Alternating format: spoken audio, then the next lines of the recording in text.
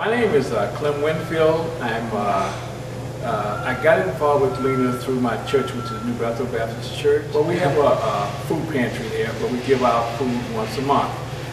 We give it out on the second Wednesday of the month. We pack bags of food that we get from Gleaners. This particular person came up that day, and as we was going down to the pantry to get him the food, he told me what had happened. He said that his kid was crying the night before because he didn't have anything to eat. I personally know what it feels like not to be hungry and not have anything to eat. I was able to get him some food, and hopefully I'm sure his kid ate for a couple, 2 or 3 days anyway.